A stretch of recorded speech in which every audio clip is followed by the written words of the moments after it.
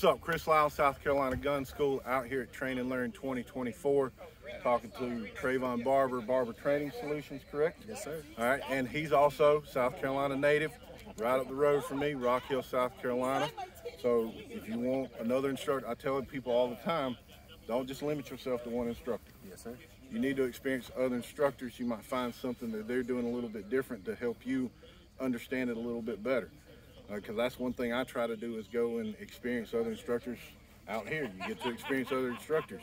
Every year I've come to it, it's always a different instructor. And I think that's another great thing about this event is you get some of these events, you go and it's the same instructor all the time. So being able to experience this. And let me tell you, if you're wanting, because you also teach everyday citizens. Yes, sir. And you also teach competition stuff. Yes, sir. I will tell you, if you want to get into the competition side of it, this is the man. Okay? And I'll go ahead, and I know I've already told him, and I'm not trying to say this to scare anybody, but this is what you got to have. He made me feel like I had no clue what I was freaking doing yesterday. But it's like we talked about at the end. You asked me, he was like, so what's the problem? Yes, sir. And I tell my students, get out of your comfort zone, and I stay in my comfort zone.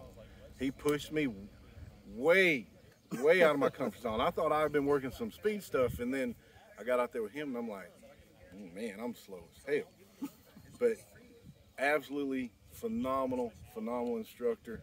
I'm hoping we can maybe work something out, have you come in, because I've had a lot of my students asking about more of the competition stuff. Yes, sir. We can definitely do to be able to let them experience that and stuff. But even if we don't get it worked out this year, he's right up the road from me, and it's not far at all whatsoever. Get out there.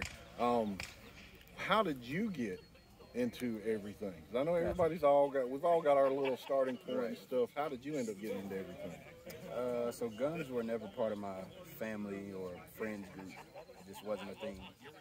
But I was always interested in guns. When I turned 21, I went and purchased a handgun, and I realized I sucked.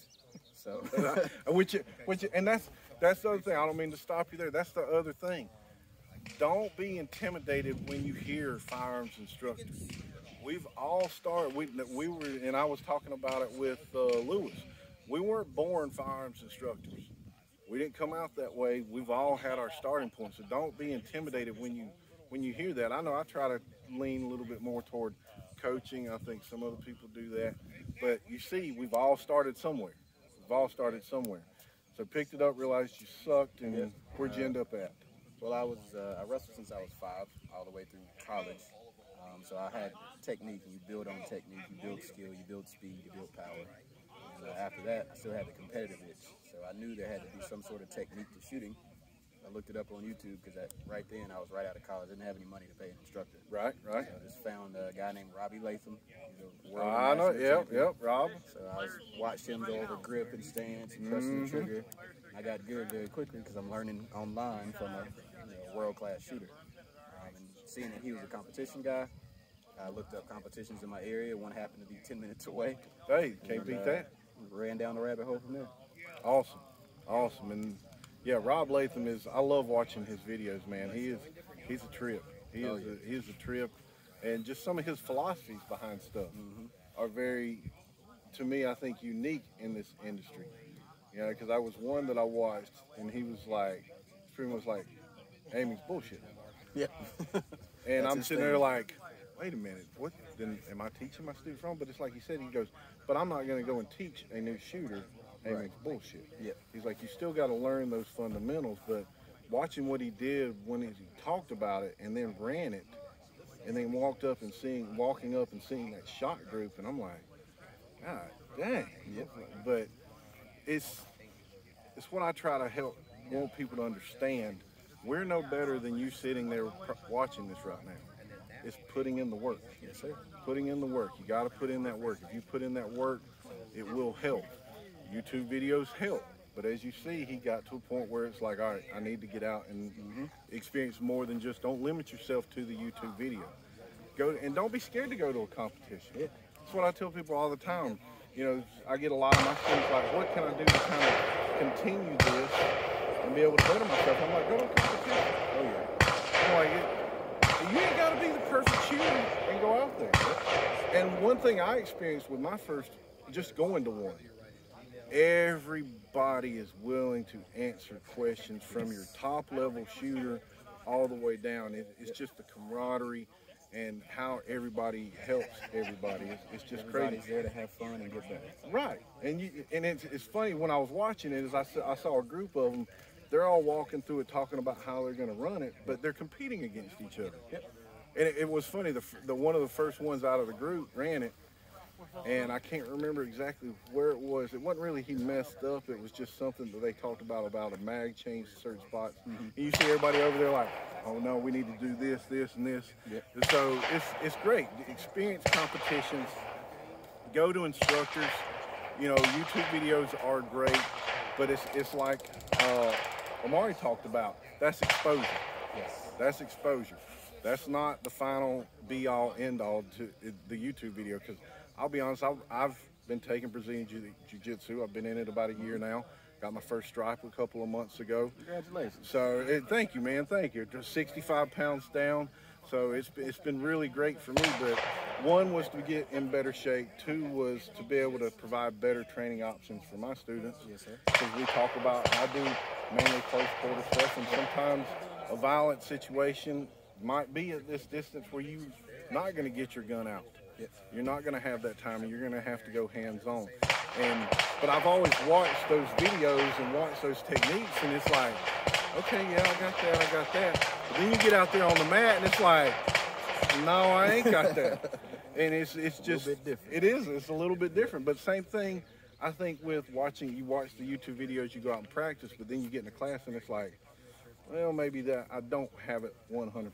Right. And like I talked with Lewis with TAC Response, he was like, you know, I came in and took the 5-day course. I'll get everything I need in the 5 days. He's like, all right. And then he signed up for their year training. He's like, I didn't get everything in that year training. It's continuing and continuing and continuing and continuing. So for my students that are out there following me and watching this, he's right up the road. We're going to work. I'm going to get him into my place down there. And if you want to get into that competition side of it, or just get the experience to see what it's like, he's the guy to go to. If you want just a concealed carry, EDC, get a little bit more comfortable with it, confident with it, he's the guy to go to. So Appreciate that, man. and this is your first year out here. Yes, sir. Instructor, you know, somebody like Amari, I know he came in as an attendee, then a speaker and stuff. What do you think about this event? I think it was a great event. I'm not a social butterfly. Any of my friends and family can tell you that. I'm not the guy that's typically in the spotlight. But when he invited me to come teach, I immediately said yes. I heard about the event. Some of my friends have been to the event before. I just saw it as an opportunity to meet new people, teach, and when I got here, it was awesome. Getting to meet a whole bunch of people from different states, different areas. Yes. Getting to kind of open eyes to a different world of shooting a handgun. Right. It's been a great event. I had a great time. Yeah, your movement thing had me all discombobulated yesterday. But when we get together again, you'll have it down pat. But it's you're looking to be, how can I be more efficient? Yes, and that's one thing that I've really looked or noticed with the competition is how can I be more efficient? And it's just those little things that you talked about, and I understood them. And I even had you. I was like, let me video this, and you did it. And I'm like, one more time. And I was sitting there last night, laying in the bed, and I'm just sitting there watching that video over and over and over and over again. I'm like, send me that video. I'm like, man, how did? He's like, because that's what I was telling him, because he was getting ready to come out there. I'm like, and he was even talking about it last night riding back. He said everything was great. I enjoyed it, but he said what I did with Tre'Von was just at the top.